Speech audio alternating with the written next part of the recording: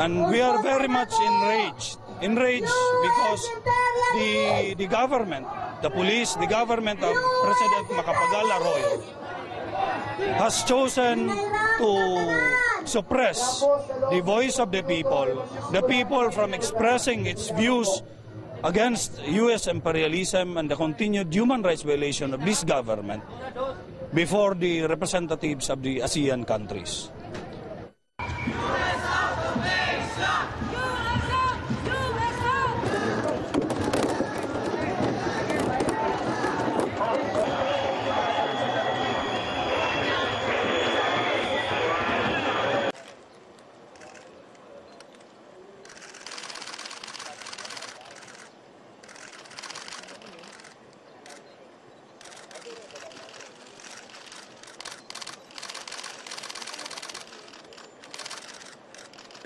The famous in Manila is the Black Nazarene, which had the feast last week.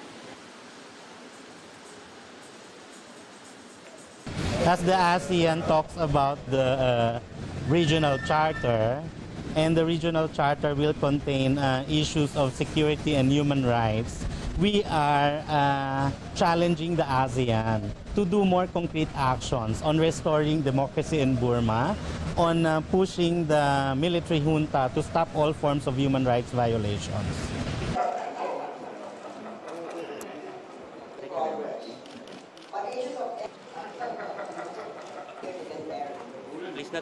To discuss peace, security, and social justice and economic growth.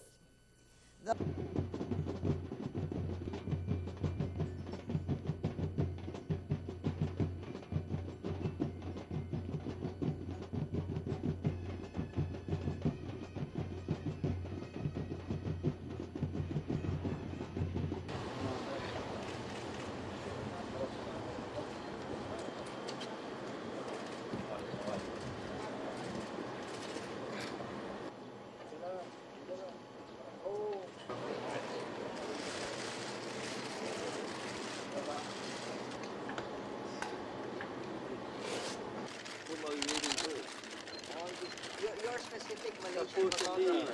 Supposed to be the island of Cebu.